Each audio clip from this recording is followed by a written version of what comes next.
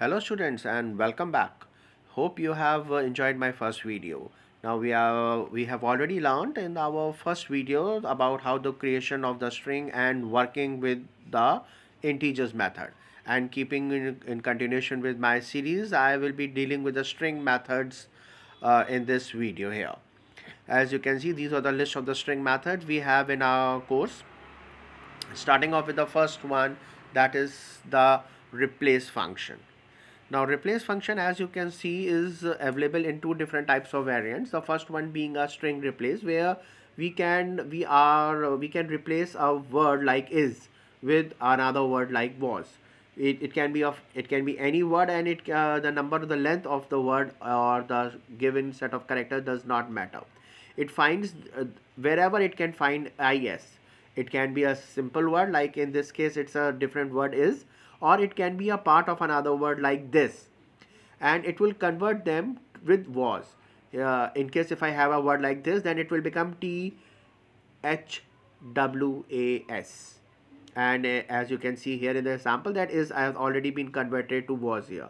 The another type of replace which we can use, or the another function of replace, is the character one, in which we can easily see that all the character O will be sorted out and they will be replaced with A. If the number of occurrence, it can be 5 times, occurrence have occurred 5 times or 10 times or 15 times, then all the O's present in the given string will be replaced with A here. After replace, the next one in the list is the trim statement. Trim statement removes all the blanks given in before or after the string. We have to be very carefully understand this. It does not affect the blanks or the white spaces between the string. Only those white spaces or the blanks given before and after the string will be removed. As you can see here, that we have a words computer, and there are two blanks, one before and after. So before the trim is being used, the length is being shown as 10, and after the trim has been used, the spaces have been removed and the length have reduced to 8. Next one in the series is the concat function. Concat stands for concatenation. Easily it just joins two given strings, like in Ram and Sham given out here. They both are joined together and a new word Ram Sham is being formed. It can be done using a simple without a function. In case we want to do, we can just write C is equal to A plus B and the output will be the same. Now next one in the series is the uppercase. To uppercase, this function just convert the whole string, the given string. The given string may have capital alphabets or it may have small alphabet, but it will convert all the alphabets to the capital letter. Its counterpart, lowercase, convert all the uppercase alphabets to lowercase, and this lowercase alphabets remains as it is, as you can see in the program here with the output. The word computer, everything has been made to the lowercase. The next one is a substring.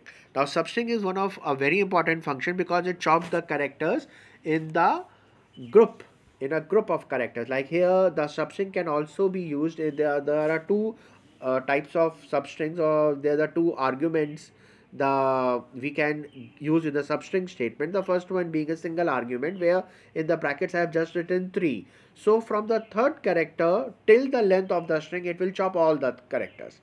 Like here I have given 3, so the third character is P. So if the word is computer, it will chop out and print PUTER. If the word is computer is fun, it will chop out the whole thing. PUTER is fun. The whole thing will be chopped out and will be stored in variable B. The twin argument, where we have to give the starting and the ending point of the substring, it will start the chopping of the characters from the second place. It will start the chopping of the characters from the second place, and how many characters it will chop? 5 minus 2, total 3 characters it will chop. Like in the example shown here, it says MPU.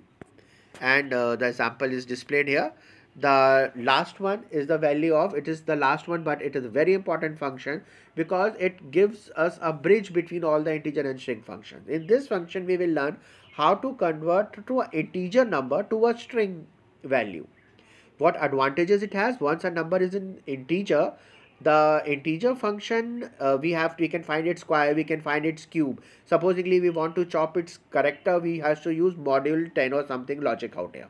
But once we convert it to string, We can use all the string function on it. Supposingly we want to find how many characters are there, we can just use the length, b dot length, and it will give us the answer as 4.